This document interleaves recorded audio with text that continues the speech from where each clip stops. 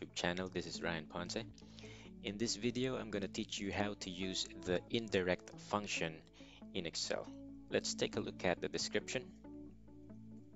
Indirect, and it says it returns the reference specified by a text string. Now, if I add the bracket, it would tell us or give us the guide. So it's going to ask for the reference text and then the style. Let's try the most basic way of using it. I'll put B2 in this cell and make a formula here as indirect, and this is my reference text. And if I won't add the A1 style, it's gonna be a default into A1 style. So I'm gonna close bracket and enter. It would say ID because it is indirectly getting the value of cell B2, which is ID. If I say this is C2, then it becomes calls as for the result. So again, the indirect formula will only require reference text and the style. Let's go ahead and test. I'm gonna say indirect to this cell as the reference text, comma, and it's gonna ask for the style if it's gonna be R1, C1 style, or A1 style. In this spreadsheet, we're using A1 style. So we'll select the A1 style and close bracket, enter, but it's giving us an error. But what is the R1, C1 style? Let me show you real quick. Go to File, Options, Formulas, and you'll see here the option to change our worksheet in R1, C1 style. Let's tick the box, try it out. We no longer have the letters on top. It's now numbers. And if we make a formula, let's just say this into what is this, 8-3 or 3-8.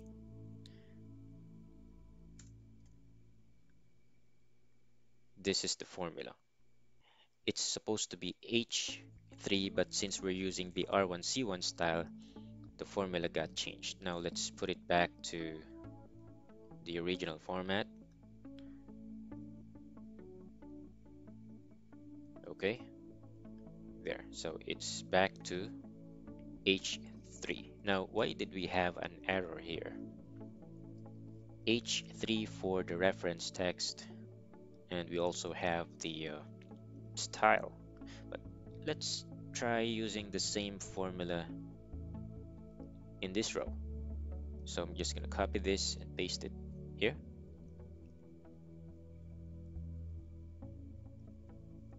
And it gave us a result of indirect tutorial. Why is that? One more trick here is that I can remove the true and it will still give us the same result. That's because the default style is A1, so we don't really need that if we're using A1.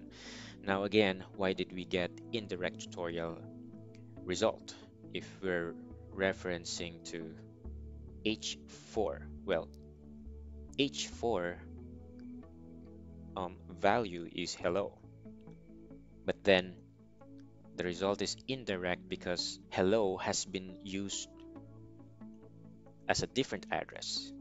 Now we can check that out in Formulas, Name Manager, and here you'll see that hello refers to A1.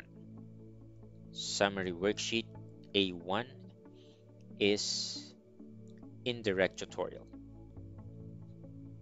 So the value in A1 is indirect tutorial. Now if I click on this cell,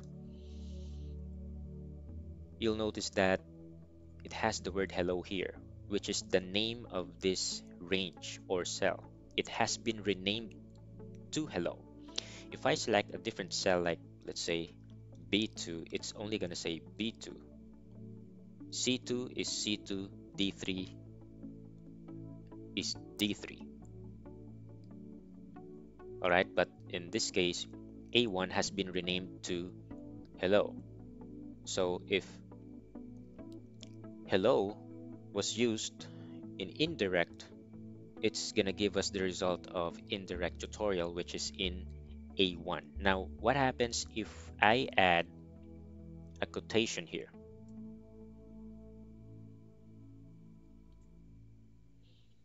Anything inside the quotation is gonna be considered as a text. And if H4 is now gonna be a text, if I enter this, the result is gonna be hello, because it refers now directly to H4. But if we're gonna remove the quotation,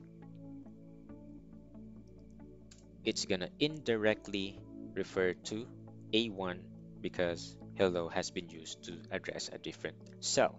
Now, we're gonna use the indirect in combination with some. In this sample, I have multiple sheets here from January to December. And each month has a different number, and I want to put them all in the summary. All right, so for example, if I want to calculate all the calls for the entire January, I would just say sum of this. I'm going to add an absolute cell referencing, close bracket, and the total is 3,804. If I go to January tab, highlight this, and it would say that the total is 3,804. If I were to do that in February, I'll do the same thing, sum, but I'll go to February and select this cells or this cell range, 3,681, and we got 3,681. Now, I don't want to type the formula all over until December. Now, with the help of indirect, I'm going to be able to come up with a formula that is draggable until December. So January and February sum formula has only one difference, which is the name of the worksheet. This portion is the same. So what we can do with the indirect is replace this portion, and here's how it looks like. Indirect, so sum, open bracket, indirect, open bracket. Instead of January, I'll replace it with referencing to B3. After that, I'll add this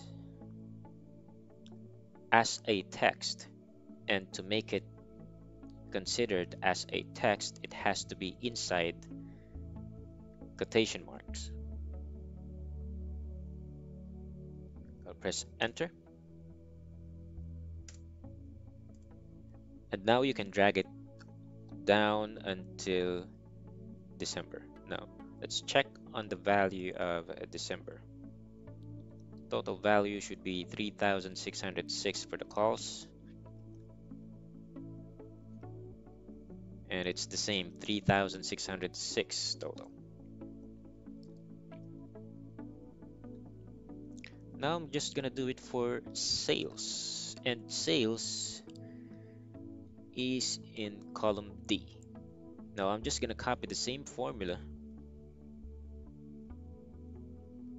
in sales, and from C we'll change it to D. Enter and drag the formula.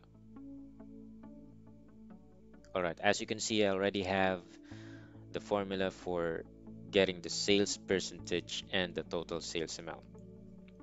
So if you have more than 20 tabs or more than 20 worksheets and you have to make a formula for each of the tab, then it's really gonna take so much of your time. As you progress with the use of Excel, you may discover some other way of using indirect. So that's the basic way of using indirect function. Thanks for watching. I hope you have enjoyed this video. Please subscribe to my YouTube channel for more Excel and macro tutorials.